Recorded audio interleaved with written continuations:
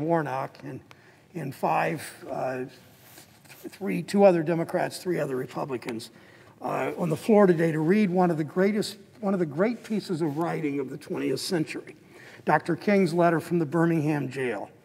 I thank Senator Warnock and thank Senators Murkowski, a Republican from Alaska, Toomey, a Republican from Pennsylvania, Padilla, our new colleague from California, Democrat, Senator Cortez Masto, in her 5th year in the Senate, Democrat from the presiding officer's home state of Nevada, and Senator Cassidy from Florida, or from Louisiana, Republican. They will be joining me today for this annual tradition. Our former colleague, Doug Jones from Alabama, began this reading 3 years ago. I joined him on the floor, and he asked me last year, after his election, he asked me to carry on this tradition in the years ahead. I'm honored to take that responsibility because Dr. King's words are as powerful, as beautiful, and as relevant as ever. Dr. King said, one of the many, many, many things, incisive things Dr. King said was that we live in a 10-day world where people forget about public events 10 days later. Not so for him, not so for his words, and certainly not so for the letter from the Birmingham Jail. 12 years after Dr. King's assassination, when Cesar Chavez was thrown in jail, Dr. King's widow, Coretta Scott King, said, "You cannot keep truth in jail. Truth and justice leap barriers, in their own way reach the conscience of people." That's surely what Dr. King did with his words. In April 1963, Dr. King was detained at the Birmingham Jail for leading a series of peaceful protests and boycotts. The goal was to put pressure on the business community to end discrimination in hiring for local jobs. Some white ministers from Alabama had taken issues with his boycotts. They supported civil rights, they said. They told him, slow down, don't move too fast, don't demand too much all at once. Dr. King, of course, as we know, rejected that premise. That's what this letter's all about. It's a demand about demanding justice now. We can't wait around and hope the problems in families' lives will solve themselves. It's up to all of us as citizens, as leaders, as members of our churches, and as our communities to get to work. Dr. King made that point more eloquently and more persuasively, certainly, than I can. But we will read his words. Senator Warnock will begin, followed by Senator Murkowski and 4 other senators. Thank you, Madam President. Senator Warnock. Madam President. The senator from Georgia. I want to thank my colleague, Senator Brown, for bringing us together in this way. A reading from a letter from a Birmingham jail by Dr. King, April 16th, 1963. Dr. King writes, "My dear fellow clergymen, while confined here in the Birmingham City Jail, I came across your recent statement calling my present activities unwise and untimely.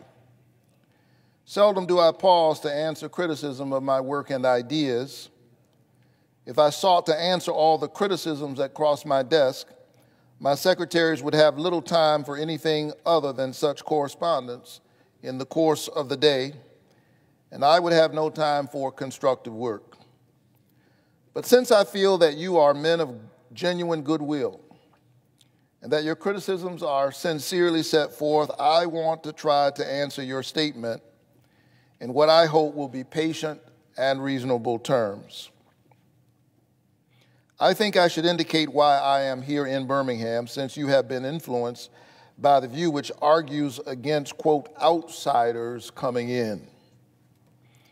I have the honor of serving as president of the Southern Christian Leadership Conference, an organization operating in every southern state with headquarters in Atlanta, Georgia. We have some 85 affiliated organizations across the South, and one of them is the Alabama Christian Movement for Human Rights. Frequently, we share staff, educational and financial resources with our affiliates.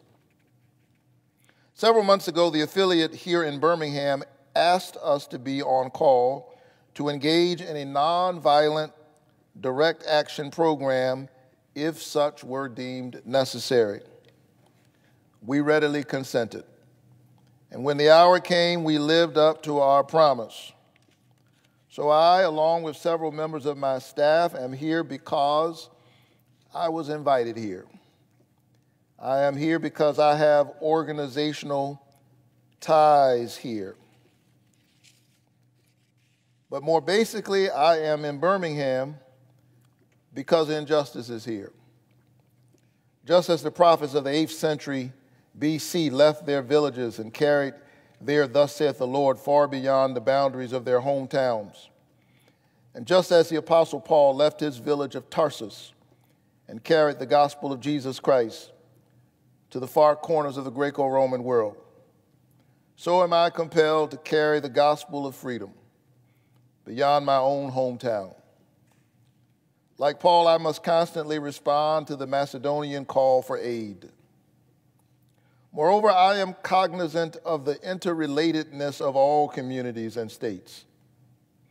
I cannot sit idly by in Atlanta and not be concerned about what happens in Birmingham. Injustice anywhere is a threat to justice everywhere. We are caught in an inescapable network of mutuality, tied in a single garment of destiny. Whatever affects one directly affects all indirectly. Never again can we afford to live with the narrow, provincial, outside agitator idea. Anyone who lives inside the United States can never be considered an outsider anywhere within its bounds. You deplore the demonstrations taking place in Birmingham. But your statement, I am sorry to say, fails to express a similar concern for the conditions that brought about the demonstrations. I am sure that none of you would want to rest content with the superficial kind of social analysis that deals merely with effects and does not grapple with underlying causes. It is unfortunate that demonstrations are taking place in Birmingham, but it is even more unfortunate that the city's white power structure left the Negro community with no alternative. In any nonviolent campaign, there are 4 basic steps: collection of the facts to determine whether injustices exist, negotiation, self-purification, and direct action. We have gone through all these steps in Birmingham. There can be no gainsaying the fact that racial justice engulfs this community. Birmingham is probably the most thoroughly segregated city in the United States. Its ugly record of brutality is widely known. Negroes have experienced grossly unjust treatment in the courts. There have been more unsolved bombings of Negro homes and churches in Birmingham than in any other city in the nation. These are the hard, brutal facts of the case. On the basis of these conditions, Negro leaders sought to negotiate with the city fathers, but the latter consistently refused to engage in good faith negotiation. Then, last September, came the opportunity to talk to leaders of Birmingham's economic community. In the course of the negotiation, certain promises were made by the merchants, for example, to remove the store's humiliating racial signs. On the basis of these promises, the Reverend Fred Shuttlesworth and the leaders of the Alabama Christian Movement for Human Rights agreed to a moratorium on all demonstrations. As the weeks and months went by, we realized that we were victims of a broken promise. A few signs, briefly removed, returned. The others remained. As in so many past experiences, our hopes had been blasted and the shadow of deep disappointment settled upon us. We had no alternative except to prepare for direct action, whereby we would present our very bodies as a means of laying our case before the conscience of the local and the national community. Mindful of the difficulties involved, we decided to undertake a process of self-purification. We began a series of workshops on nonviolence, and we repeatedly asked ourselves, Are you able to accept blows without retaliating? Are you able to endure the ordeal of jail? We decided to schedule our direct action program for the Easter season, realizing that except for Christians, this is the main shopping period of the year. Knowing that a strong economic withdrawal program would be the byproduct of direct action, we felt that this would be the best time to bring pressure to bear on the merchants for the needed change. Then it occurred to us that Birmingham's mayoral election was coming up in March, and we speedily decided to postpone action until after Election Day.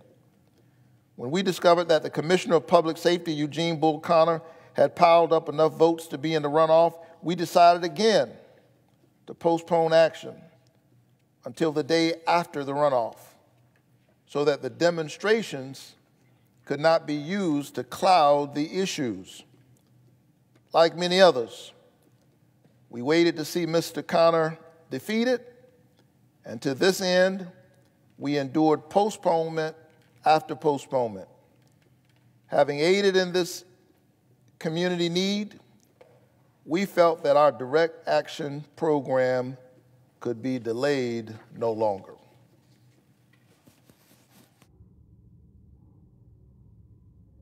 Senator from Alaska. I will continue the reading of a letter from a Birmingham jail. You may well ask, why direct action? Why sit-ins, marches, and so forth? Isn't negotiation a better path? You are quite right in calling for negotiation.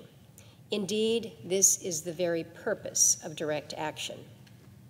Nonviolent direct action seeks to create such a crisis and fosters such a tension that a community which has constantly refused to negotiate is forced to confront the issue. It seeks so to dramatize the issue that it can no longer be ignored. My citing the creation of tension as part of the work of the nonviolent resistor may sound rather shocking, but I must confess that I am not afraid of the word tension. I have earnestly opposed violent tension, but there is a type of constructive, nonviolent tension which is necessary for growth. Just as Socrates felt that it was necessary to create a tension in the mind so that individuals could rise from the bondage of myths and half-truths to the unfettered realm of creative analysis and objective appraisal, so must we see the need for nonviolent gadflies to create the kind of tension in society that will help men rise from the dark depths of prejudice and racism to the majestic heights of understanding and brotherhood. The purpose of our direct action program is to create a situation so crisis-packed that it will inevitably open the door to negotiation. I therefore concur with you in your call for negotiation. Too long has our beloved Southland been bogged down in a tragic effort to live in monologue rather than dialogue.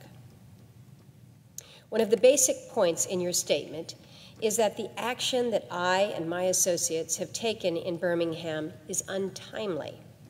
Some have asked, why didn't you give the new city administration time to act? The only answer that I can give to this query is that the new Birmingham administration must be prodded about as much as the outgoing one before it will act. We are sadly mistaken if we feel that the election of Albert Boutwell as mayor will bring the millennium to Birmingham. While Mr. Boutwell is a much more gentle person than Mr. Connor, they are both segregationists, dedicated to maintenance of the status quo. I have hope that Mr. Boutwell will be reasonable enough to see the futility of massive resistance to desegregation. But he will not see this without pressure from devotees of civil rights. My friends, I must say to you that we have not made a single gain in civil rights without determined legal and nonviolent pressure. Lamentably, it is an historical fact that privileged groups seldom give up their privileges voluntarily. Individuals may see the moral light and voluntarily give up their unjust posture. But as Reinhold Niebuhr has reminded us, groups tend to be more immoral than individuals. We know through painful experience that freedom is never voluntarily given by the oppressor. It must be demanded by the oppressed.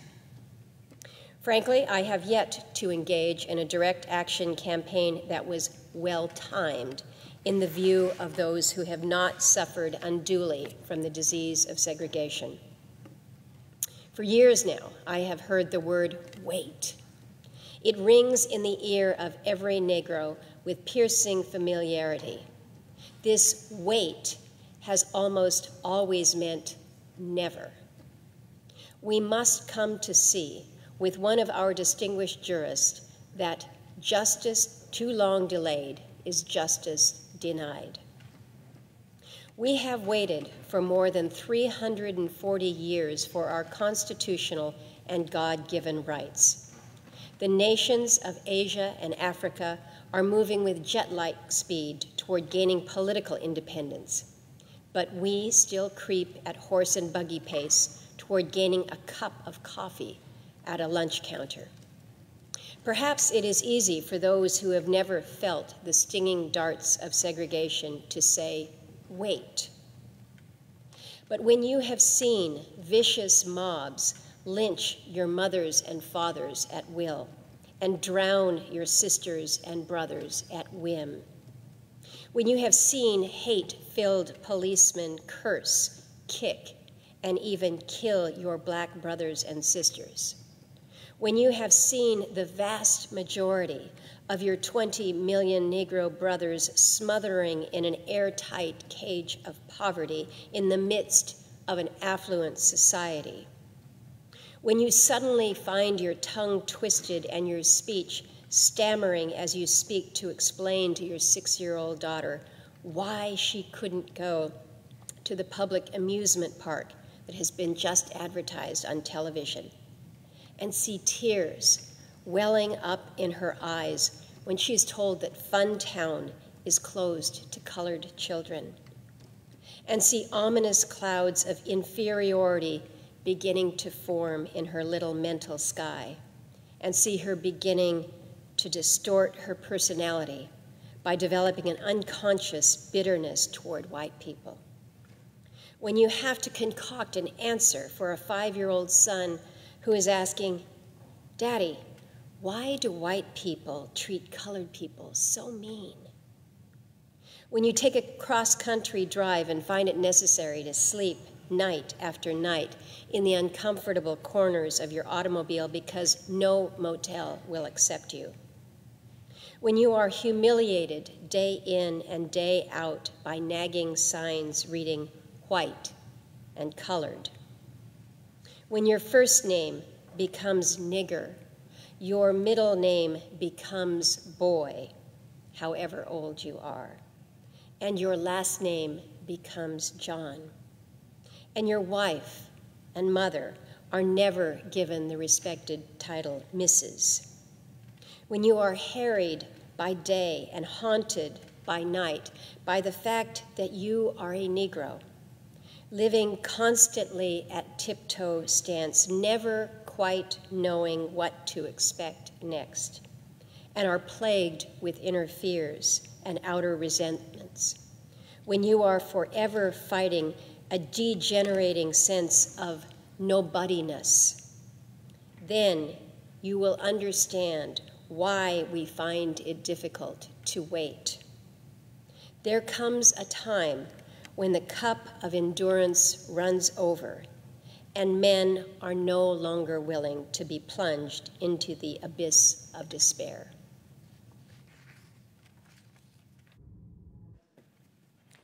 The senator from Nevada. We'll continue the reading of Martin Luther King's letter from Birmingham Jail. I hope, sirs, you can understand our legitimate and unavoidable impatience. You express a great deal of anxiety over our willingness to break laws, This certainly is a legitimate concern. Since we so diligently urge people to obey the Supreme Court's decision of 1954 outlawing segregation in the public schools, at first glance, it may seem rather paradoxical for us consciously to break laws. One may well ask, how can you advocate breaking some laws and obeying others? Well, the answer lies in the fact that there are two types of laws, just and unjust. I would be the first to advocate obeying just laws. One has not only a legal, but a moral responsibility to obey just laws. Conversely, one has a moral responsibility to disobey unjust laws. I would agree with St. Augustine that an unjust law is no law at all. Now, what is the difference between the two? How does one determine whether a law is just or unjust? A just law is a man-made code that squares with the moral law or the law of God. An unjust law is a code that is out of harmony with the moral law. To put it in the terms of St. Thomas Aquinas, an unjust law is a human law that is not rooted in eternal law and natural law. Any law that uplifts human personality is just. Any law that degrades human personality is unjust. All segregation statutes are unjust because segregation distorts the soul and damages the personality. It gives the segregator a false sense of superiority and the segregated a false sense of inferiority. Segregation, to use the terminology of the Jewish philosopher Martin Buber, substitutes an I-it relationship for an I-thou relationship and ends up relegating persons to the status of things. Hence, segregation is not only politically, economically, and sociologically unsound, it is morally wrong and sinful. Paul Tillich has said that sin is separation. Is not segregation an existential expression of man's tragic separation, his awful estrangement, his terrible sinfulness? Thus, it is that I can urge men to obey the 1954 decision of the Supreme Court, for it is morally right. And I can urge them to disobey segregation ordinances, for they are morally wrong. Let us consider a more concrete example of just and unjust laws. An unjust law is a code that a numerical or power majority group compels a minority group to obey but does not make binding on itself. This is difference made legal. By the same token, a just law is a code that a majority compels a minority to follow and that it is willing to follow itself. This is sameness made legal. Let me give another explanation. A law is unjust if it is inflicted on a minority that, as a result of being denied the right to vote, had no part in enacting or devising the law. Who can say that the legislature of Alabama, which set up that state's segregation laws, was democratically elected? Throughout Alabama, all sorts of devious methods are used to prevent Negroes from becoming registered voters. And there are some counties in which, even though Negroes constitute a majority of the population, not a single Negro is registered. Can any law enacted under such circumstances be considered democratically structured? Now, sometimes a law is just on its face and unjust in its application. For instance, I have been arrested on a charge of parading without a permit. Now, there is nothing wrong in having an ordinance which requires a permit for a parade. But such an ordinance becomes unjust when it is used to maintain segregation and to deny citizens the First Amendment privilege of peaceful assembly and protest. I hope you are able to see the distinction I am trying to point out. In no sense do I advocate evading or defying the law, as would the rabid segregationists. That would lead to anarchy. One who breaks an unjust law must do so openly, lovingly, and with a willingness to accept the penalty. I submit that an individual who breaks a law that conscience tells him is unjust and who willingly accepts the penalty of imprisonment in order to arouse the conscience of the community over its injustice is in reality expressing the highest respect for law. Of course, there's nothing new about this kind of civil disobedience. It was evident sublimely in the refusal of Shadrach, Meshach, Abednego to obey the laws of Nebuchadnezzar on the ground that a higher moral law was at stake. It was practiced superbly by the early Christians who were willing to face hungry lions and the excruciating pain of chopping blocks rather than submit to certain unjust laws of the Roman Empire. To a degree, academic freedom is a reality today because Socrates practiced civil disobedience. In our own nation, the Boston Tea Party represented a massive act of civil disobedience. We should never forget that everything Adolf Hitler did in Germany was legal, and everything the Hungarian freedom fighters did in Hungary was illegal. It was illegal to aid and comfort a Jew in Hitler's Germany.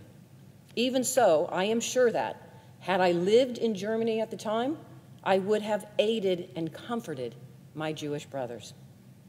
If today I lived in a communist country where certain principles dear to the Christian faith are suppressed, I would openly advocate disobeying that country's anti-religious laws.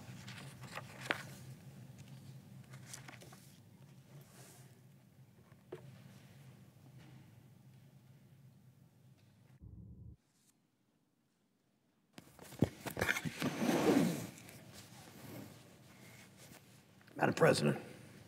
Senator from Ohio. Continuing the reading of a letter from the Birmingham Jail. I must make two honest confessions to you, my Christian and Jewish brothers. First, I must confess that over the past few years, I've been gravely disappointed with the white moderate. I've almost reached the regrettable conclusion that the Negro's great stumbling block is in his stride toward freedom is not the white citizens consular or the Ku Klux Klaner, but the white moderate who is more devoted to order than to justice, who prefers a negative peace, which is the absence of tension, to a positive peace, which is the presence of justice, who constantly says, I agree with you in the goal you seek, but I cannot agree with your methods of direct action, who paternalistically believes he can set the timetable for another man's freedom, who lives by a mythical concept of time and who constantly advises the Negro to wait for a more convenient season. Shallow understanding from people of goodwill is more frustrating than absolute misunderstanding from people of ill will. Lukewarm acceptance is much more bewildering than outright rejection. I had hoped that the white moderate would understand that law and order exist for the purpose of establishing justice, and that when they fail in this purpose, they become the dangerously structured dams that block the flow of social progress. I had hoped that the white moderate would understand that the present tension in the South is a necessary phase of the transition from an obnoxious negative peace in which the Negro passively accepted his unjust plight to a substantive and positive peace in which all men will respect the dignity and worth of human personality. Actually, we who engage in nonviolent action, direct action, are not the creators of tension. We merely bring to the surface the hidden tension that is already alive. We bring it out in the open, where it can be seen and dealt with.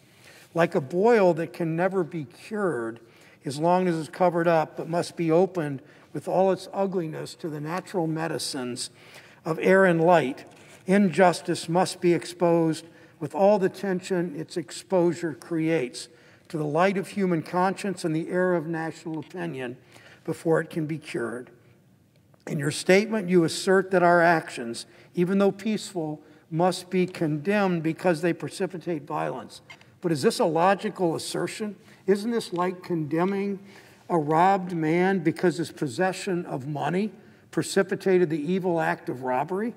Isn't this like condemning Socrates because his unswerving commitment to truth in his philosophical inquiries precipitated the act by the misguided populace in which they made him drink hemlock? Isn't this like condemning Jesus because his unique God consciousness and never ceasing devotion to God's will precipitated the evil act of crucifixion? We must come to see that, as the federal courts have consistently affirmed, it's wrong to urge an individual to cease his efforts to gain his basic constitutional rights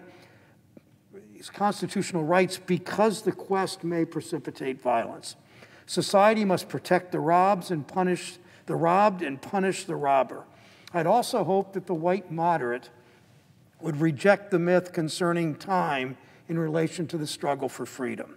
I've just received a letter from a white brother in Texas. He writes, "All Christians know that the colored people will receive equal rights eventually, but it is possible that you are in too great a religious hurry. It has taken Christianity almost 2,000 years to accomplish what it has. The teachings of Christ take time to come to earth."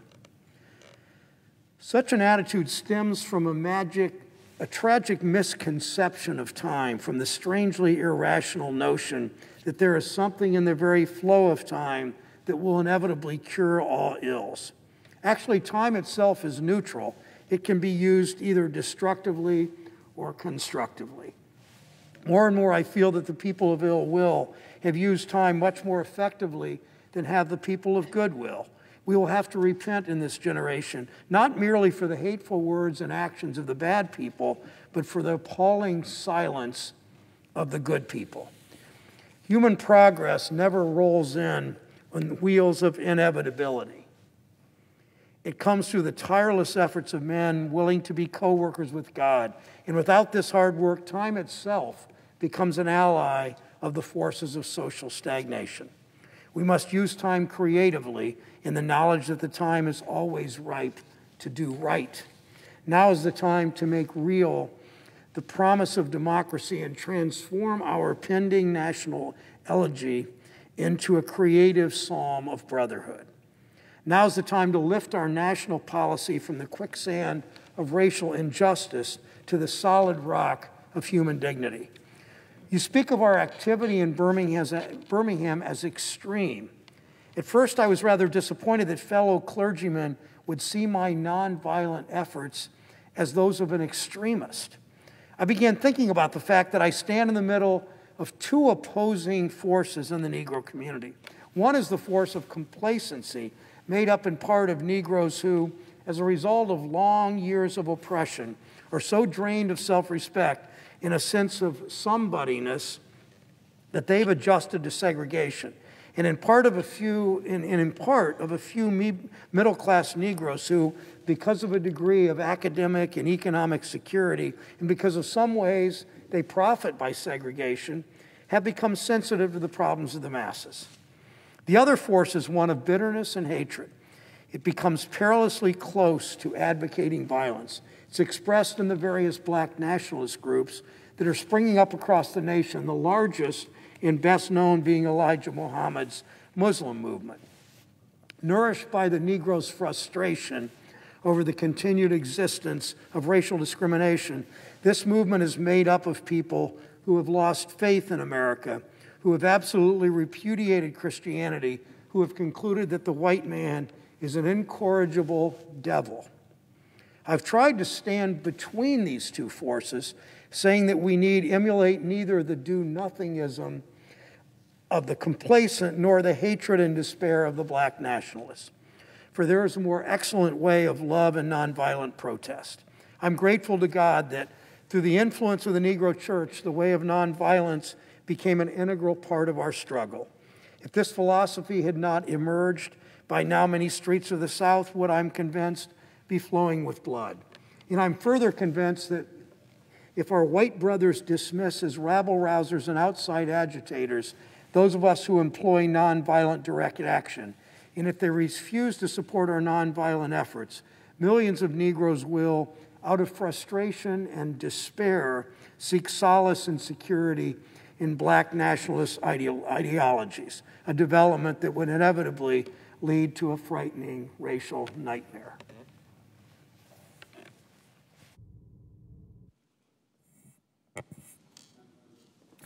The senator from Louisiana.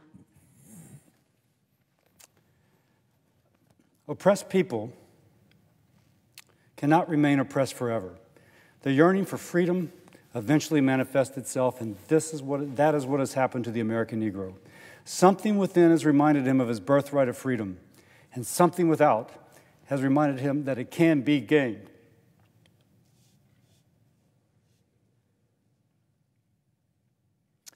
Consciously or unconsciously, he's been caught up by the zeitgeist, and with his black brothers of Africa and his brown and yellow brothers of Asia, South America, the Caribbean, the United States Negro is moving with a sense of great urgency towards the promised land of racial justice. If one recognizes this vital urge that has engulfed the Negro community, one should readily understand why public demonstrations are taking place. The Negro has many pent-up resentments and latent frustrations, and he must release them. So let him march. Let him make prayer pilgrimages to the City Hall. Let him go on freedom rides and try to understand why he must do so. If these repressed emotions are not released in nonviolent ways, they will seek expression through violence. This is not a threat, but a fact of history. So I've not said to my people, get rid of your discontent. Rather, I have tried to say this normal and healthy discontent can be channeled into the creative outlet of nonviolent direct action. And now this approach is being termed extremist. But though I was initially disappointed at being categorized as an extremist, as I continued to think about the matter, I gradually gained a measure of satisfaction from the label. Was not Jesus an extremist for love? Love your enemies, bless them that curse you, do good to them that hate you, and pray for them which despitefully use you and persecute you. Was not Amos an extremist for justice? Let justice roll down like waters and righteousness like an ever-flowing stream. Was not Paul an extremist for the Christian gospel? I bear in my body the marks of the Lord Jesus. Was not Martin Luther an extremist? Here I stand. I cannot do otherwise. So help me God. And John Bunyan, I will stay in jail to the end of my days before I make a butchery of my conscience. And Abraham Lincoln, this nation cannot survive half slave and half free. And Thomas Jefferson, we hold these truths to be self-evident, that all men are created equal. So the question is not whether we will be extremists, but what kind of extremists we will be. Will we be extremists for hate or for love? Will we be extremists for the preservation of injustice or for the extension of justice? In that dramatic scene on Calvary's Hill, 3 men were crucified. We must never forget that all 3 were crucified for the same crime, the crime of extremism. 2 were extremists for immorality and thus fell below their environment. The other, Jesus Christ, was an extremist for love, truth, and goodness, and thereby rose above his environment. Perhaps the South, the nation, and the world are in dire need of creative extremists. I had hoped that the white moderate would see this need. Perhaps I was too optimistic. Perhaps I expected too much. I suppose I should have realized that few members of the oppressor race can understand the deep groans and passionate yearnings of the oppressed race, and still fewer have the vision to see that injustice must be rooted out by strong, persistent, and determined action. I am thankful, however, that some of our white brothers in the South have grasped the meaning of the social revolution and committed themselves to it. They're still all too few in quantity, but they are big in quality. Some, such as Ralph McGill, Lillian Smith, Harry Golden, James McBride Dabbs, Ann Braden, Sarah Patton Boyle, have written about our struggle in eloquent and prophetic terms. Others have marched with us down nameless streets of the South.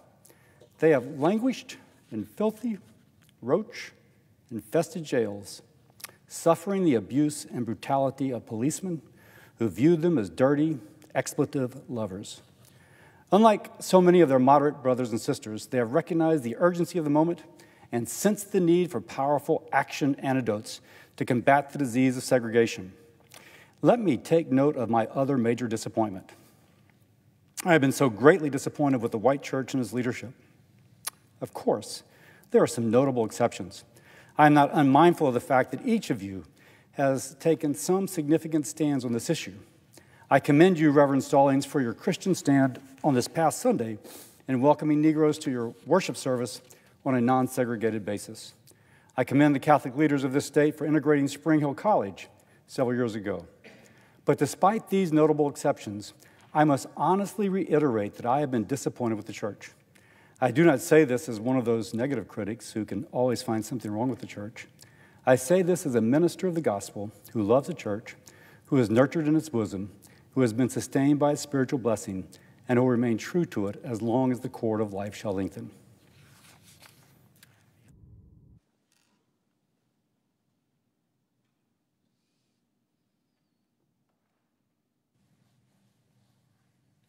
Madam President. The senator from California. I want to thank Senator Brown for including me in this reading. It's a tremendous honor. I will continue. When I was suddenly catapulted into the leadership of the bus protest in Montgomery, Alabama a few years ago, I felt we would be supported by the white church. I felt that the white ministers, priests, and rabbis of the South would be amongst our strongest allies. Instead, some have been outright opponents, refusing to understand the freedom movement and misrepresenting its leaders. All too many others have been more cautious than courageous and have remained silent behind the anesthetizing security of stained glass windows.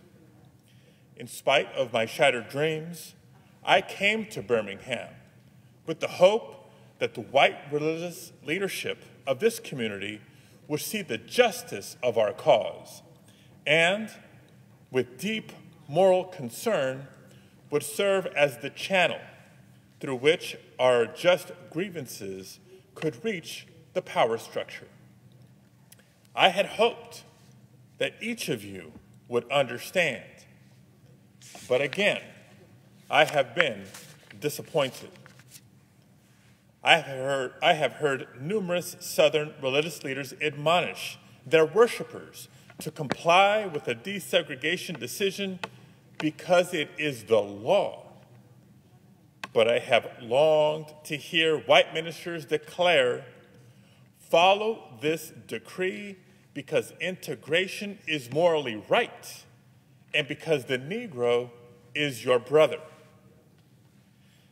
In the midst of blatant injustices inflicted upon the Negro, I have watched white churchmen stand on the sideline and mouth pious irrelevancies and sanctimonious trivialities.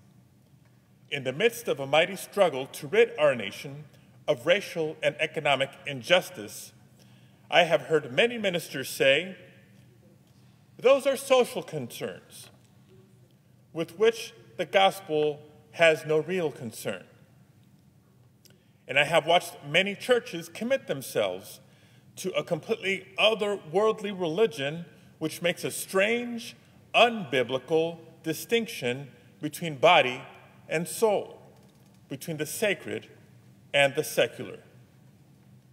I have traveled the length and breadth of Alabama, Mississippi, and all other southern states. On sweltering summer days and crisp autumn mornings, I have looked at the South's beautiful churches with their lofty spires pointing heavenward.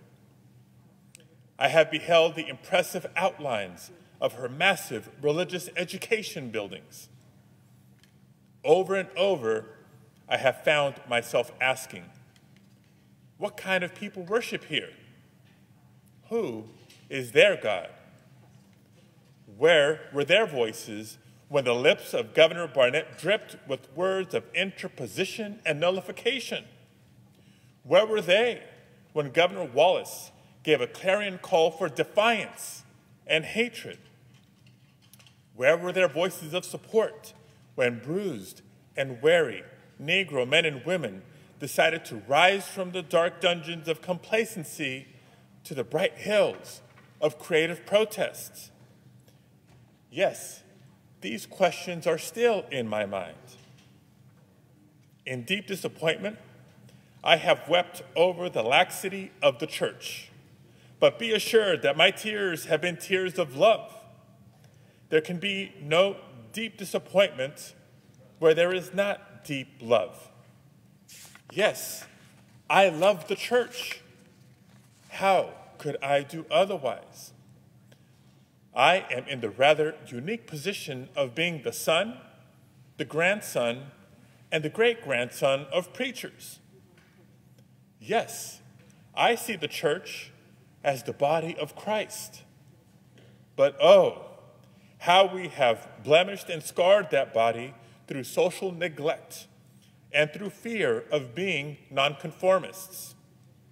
There was a time when the church was very powerful, in the time when the early Christians rejoiced at being deemed worthy to suffer for what they believed. In those days, the church was not merely a thermometer that recorded the ideas and principles of popular opinion. It was a thermostat that transformed the mores of society. Whenever the early Christians entered a town, the people in power became disturbed and immediately sought to convict the Christians for being disturbers of the peace and outside agitators. But the Christians pressed on in the conviction that they were a colony of heaven, called to obey God rather than man. Small in number, they were big in commitment. They were too God-intoxicated to be astronomically intimidated. By their effort and example, they brought an end to such ancient evils as infanticide and gladiatorial contests. Things are different now. So often, the contemporary church is a weak, ineffectual voice with an uncertain sound. So often, it is an arch defender of the status quo. Far from being disturbed by the presence of the church, the power structure of the average community is consoled by the church's silent and often even vocal sanction of things as they are. But the judgment of God is upon the church as never before. If today's church does not recapture the sacrificial spirit of the early church, it will lose its authenticity, forfeit the loyalty of millions, and be dismissed as an irrelevant social club with no meaning for the 20th century. Every day I meet with young people whose disappointment with the church has turned into outright disgust. Perhaps I have once again been too optimistic. Is organized religion too inextricably bound to the status quo to save our nation and the world? Perhaps I must turn my faith to the inner spiritual church, the church within the church, as the true ecclesia and the hope of the world. But again, I am thankful to God that some noble souls from the ranks of organized religion have broken loose from the paralyzing chains of conformity and joined us as active partners in the struggle for freedom. They have left their secure congregations and walked the streets of Albany, Georgia with us. They have gone down the highways of the South on tortuous rides for freedom. Yes, they have gone to jail with us. Some have been dismissed from their churches, have lost the support of their bishops and fellow ministers, but they have acted in the faith that right defeated is stronger than evil triumphant. Their witness has been the spiritual salt that has preserved the true meaning of the gospel in these troubled times. They have carved a tunnel of hope through the dark mountain of disappointment. I hope the church as a whole will meet the challenge of this decisive hour. But even if the church does not come to the aid of justice, I have no despair about the future. I have no fear about the outcome of our struggle in Birmingham, even if our motives are at present misunderstood. We will reach the goal of freedom in Birmingham and all over the nation, because the goal of America is freedom.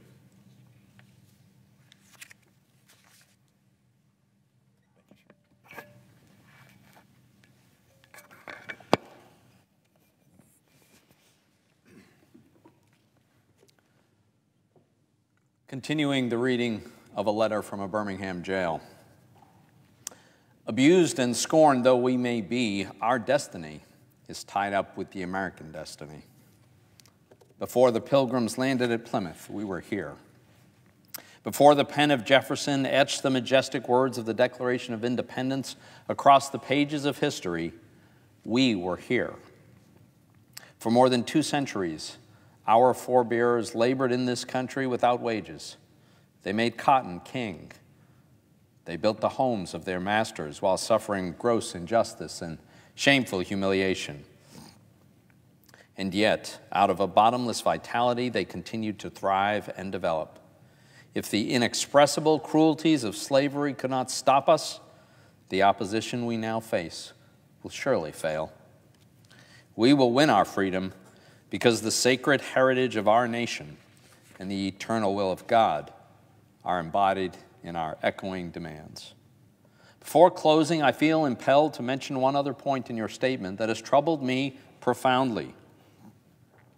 You warmly commended the Birmingham police force for keeping order and preventing violence. I doubt that you would have so warmly commended the police force if you had seen its dogs sinking their teeth into unarmed, nonviolent Negroes. I doubt that you would so quickly commend the policemen if you were to observe their ugly and inhumane treatment of Negroes here in the city jail, if you were to watch them push and curse old Negro women and young Negro girls, if you were to see them slap and kick old Negro men and young boys, if you were to observe them, as they did on 2 occasions, refuse to give us food because we wanted to sing our grace together, I cannot join you in your praise of the Birmingham Police Department. It is true that the police have exercised a degree of discipline in handling the demonstrators. In this sense, they have conducted themselves rather nonviolently in public. But for what purpose? To preserve the evil system of segregation. For the past few years, I have consistently preached that nonviolence demands that the means we use must be as pure as the ends we seek. I've tried to make clear that it is wrong to use immoral means to attain moral ends. But now I must affirm that it is just as wrong, or perhaps even more so, to use moral means to preserve immoral ends. Perhaps Mr. Connor and his policemen have been rather nonviolent in public, as was Chief Pritchett in Albany, Georgia.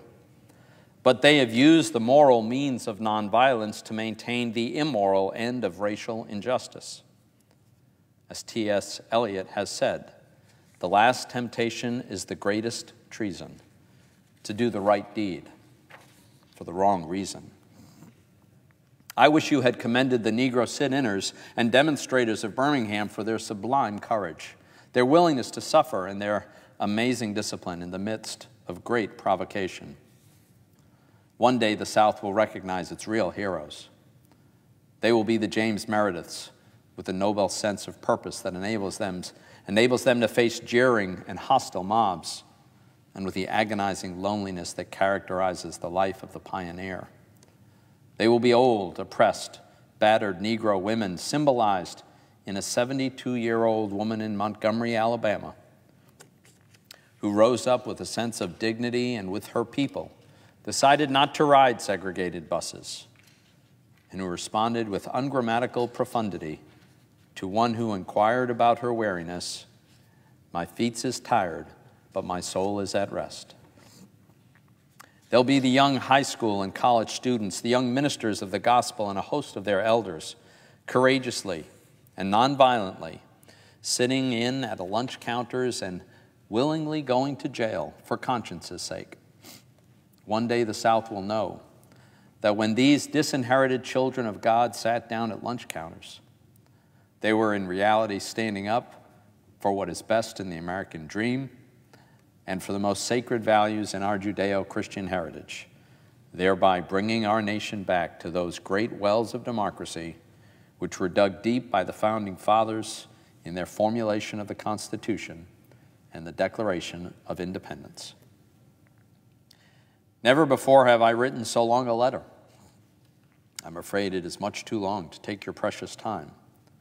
I can assure you that it would have been much shorter if I had been writing from a comfortable desk. But what else can one do when he is alone in a narrow jail cell, other than write long letters, think long thoughts, and pray long prayers? If I have said anything in this letter that overstates the truth and indicates an unreasonable impatience, I beg you to forgive me. If I have said anything that understates the truth and indicates my having a patience that allows me to settle for anything less than brotherhood, I beg God to forgive me. I hope this letter finds you strong in the faith. I also hope that circumstances will soon make it possible for me to meet each of you, not as an integrationist or a civil rights leader, but as a fellow clergyman and a Christian brother.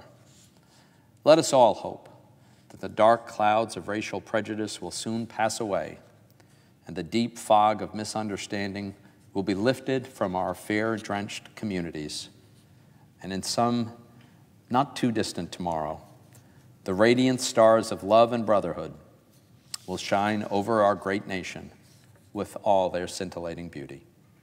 Yours for the cause of peace and brotherhood, Martin Luther King, Jr.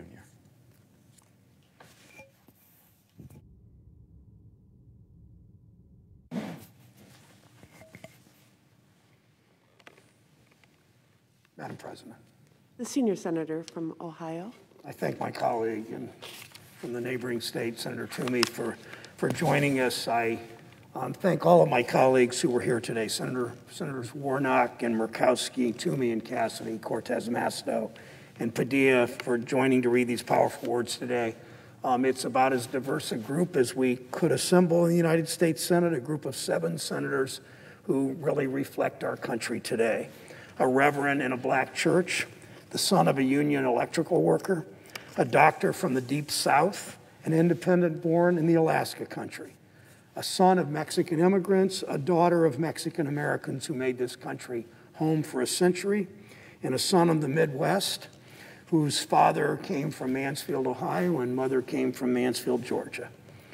We come from different backgrounds. We disagree on many things, but we love this country, all 7 of us. We know we can do better for the people who make it work. Dr. King and the civil rights leaders of his generation did more than just about anyone to push this country to live up to our founding ideals and make the dream of America real for everyone. Protesting, working for change, organizing, demanding our country do better. Those are some of the most patriotic things all of us can do. That's Dr. King's charge in this letter. Progress never rolls in on the wheels of inevitability. That is our charge. I think about the campaign Dr. King was waging when he was assassinated. We can't forget he was martyred in Memphis when fighting for some of the most exploited workers in this country, sanitation workers. He understood the deep connection between workers' rights and civil rights. As he put it, what does it profit a man to be able to eat at an integrated lunch counter if he doesn't earn enough money to buy a hamburger and a cup of coffee? Until all Americans have the dignity they've earned, Dr. King's work will remain unfinished. That means paying all workers a living wage, giving them power over their schedules, providing good benefits and safety on the job, letting them, if they choose, organize a union. It means all workers should get a fair share of the wealth they create. It means recognizing the dignity of communities that Black Americans have built over generations. They were denied wealth and investment. The schools were underfunded. Banks wouldn't lend. Highways tore down businesses and tore apart neighborhoods. And the presiding officer's largest city in Milwaukee, as they did in the largest cities in my state, Columbus and Cleveland and Cincinnati. In the face of all that, Black Ohioans, people all over the country, build businesses and churches and vibrant neighborhoods and loving families. But they should not have to do it on their own. As we emerge from this pandemic, we work together to build a stronger country out of this crisis. We can't make the mistakes of the past. We learned in the Banking Housing Committee this week that President Roosevelt's collective bargaining laws and investment in housing with the creation of housing agencies created a middle class for Americans who look like me, but didn't create a middle class for a whole lot of other Americans. Think about the infrastructure investments we made in the 30s and the years after World War II. Think how we created millions of new homeowners and grew the middle class. Think of how we expanded economic security with overtime and workers' compensation and Medicare and Social Security. There's no reason we can't do that again, the same thing again, but this time we bring along everyone. We invest in all communities. We bring us closer to the society Dr. King envisioned, where all labor, as he would say, where all labor has dignity. I note the absence of a quorum. The clerk will call the roll. Ms. Baldwin.